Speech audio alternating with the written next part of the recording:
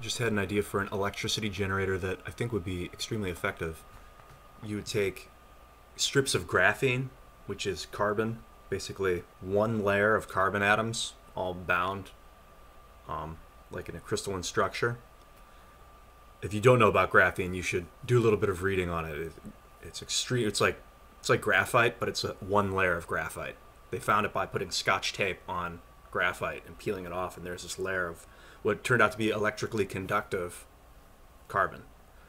So you take a thin layer, well, a layer of graphene, and scientists have begun to make piezoelectric graphene, which by adding atoms to one side of the graphene makes the graphene piezoelectric, which piezoelectric means that by bending it, deforming it, smacking it, it causes it to produce electricity.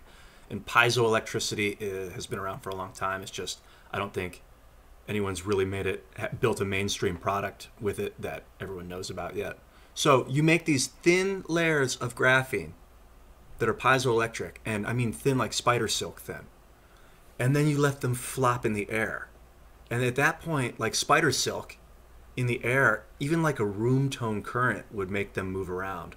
So if you built this graphene, which is incredibly durable material that's piezoelectric, and then you put it up in the air like as a wind generator, up 700 feet in the air, it would produce massive amounts of electricity. You could have like 7,000 strands of it all blowing in the wind, massive deformation, and it should generate an immense current. And there's like $800 million being put into piezoelectric energy generators in the next 10 years. I'm going to build it personally, but I'd rather put the idea out right now because I'd rather see it built than spend the next 20 years trying to figure out how to build it.